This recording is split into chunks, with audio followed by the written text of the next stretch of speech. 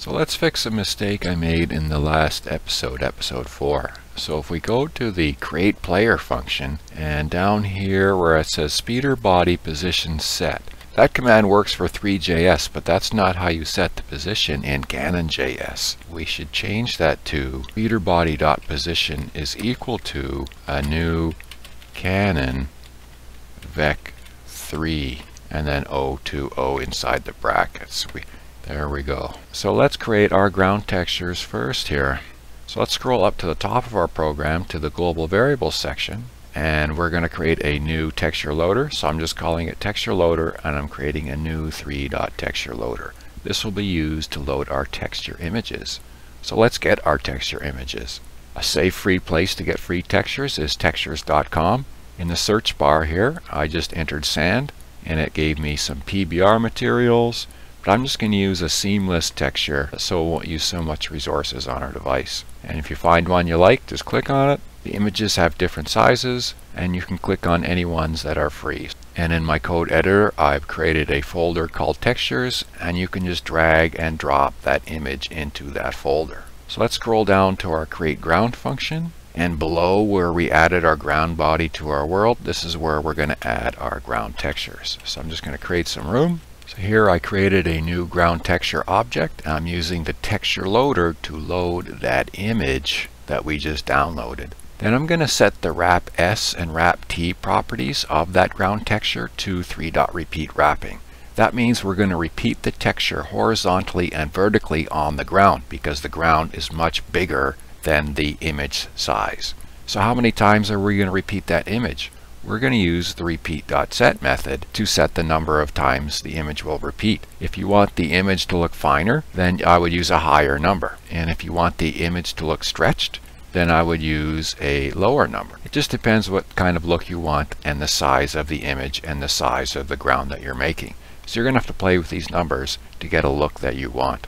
Okay, now I'm just creating a new ground material. I'm using a mesh standard material, and I'm setting the color map to that ground texture that we created up here. You can also color that ground texture by adding the color property, and it will combine the color values with the color map.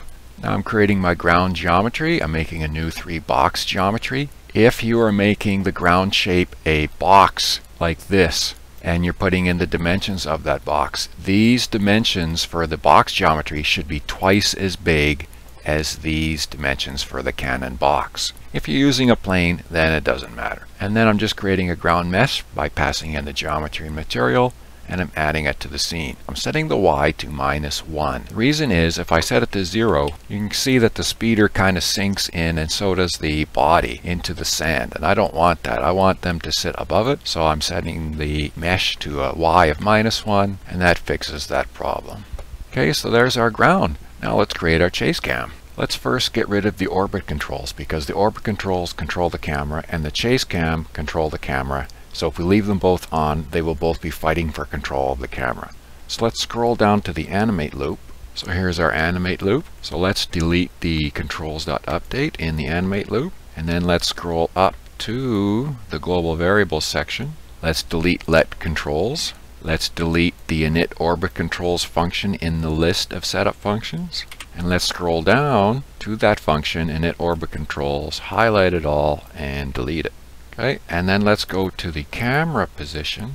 In init scene, it says camera.position.set, this line right here, and let's delete that.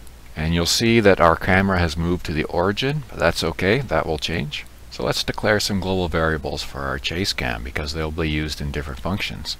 So I'm going let chase cam and chase cam pivot.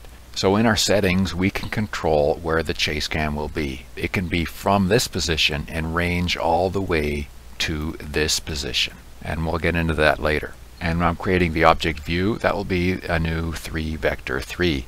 And inside view, we will hold the world position of the chase cam pivot. What we're going to do is group the speeder and the chase cam pivot together, and then we're going to measure how much the speeder has translated its position in the world and pass that position into the chase cam pivot with this view.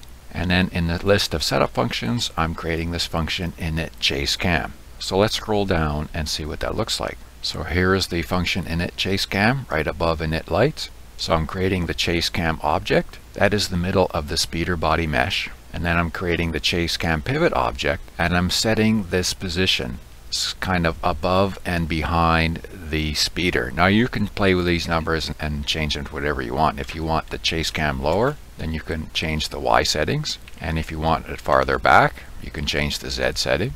So think of this as like the offset distance between the speeder and the camera. And then I'm adding the chase cam pivot to the chase cam. So the chase cam pivot will be a child of the chase cam object. What does that mean?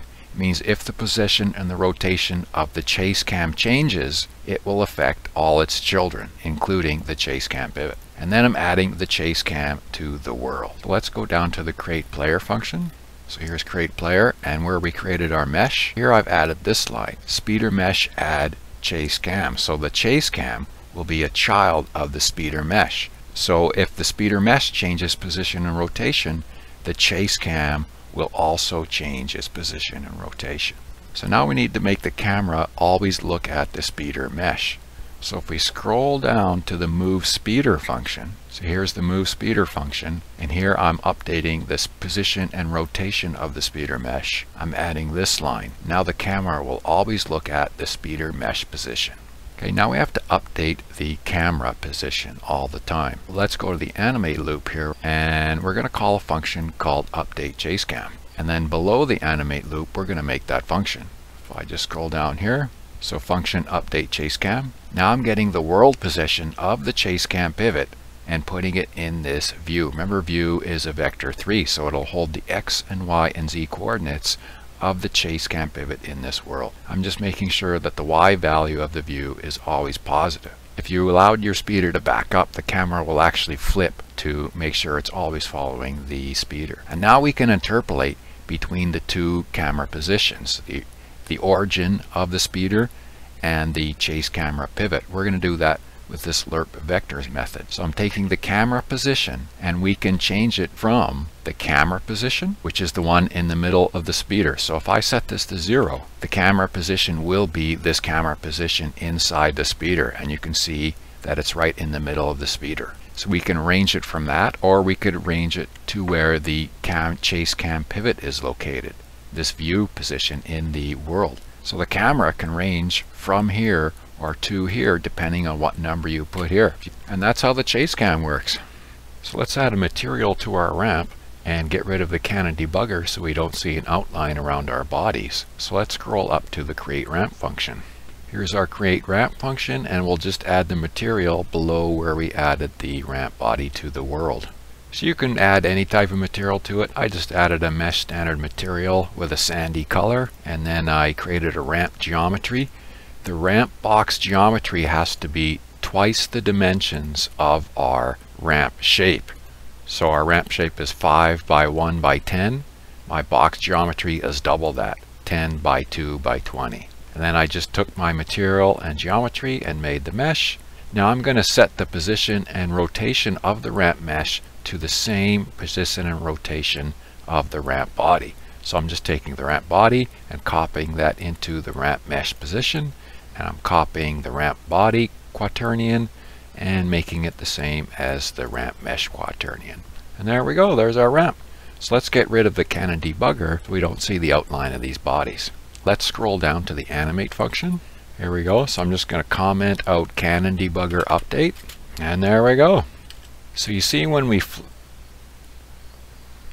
drive off the ramp, the Landspeeder really likes to flip, and you can control the flip with the arrow keys, but we can change the settings so it doesn't act so flippy. Our mass is really light. It only has a mass of 1, and for a Landspeeder machine that's probably a bit light, so maybe we can make that 100. And to control the flipping, there's two ways. We can control the angular damping. If you set it to 1 or close to 1, that means less flipping, and 0 means more flipping. So let's just try this. See how much it's way less flippy. And if you don't want any flipping, you can set the fixed rotation property to true, so it keeps it from flipping, and then update the mass properties of that speeder body. So if we try this, see, it doesn't flip at all.